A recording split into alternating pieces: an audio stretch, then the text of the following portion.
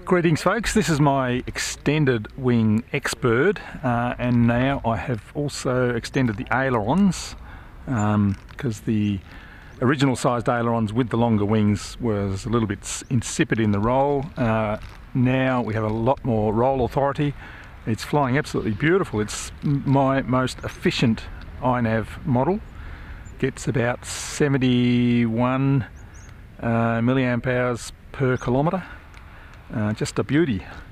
I've also done the root and WTF hack to my V1 goggles, DJI V1 goggles, so we'll have a bit of a look at Shannon Baker's nice Hemi script.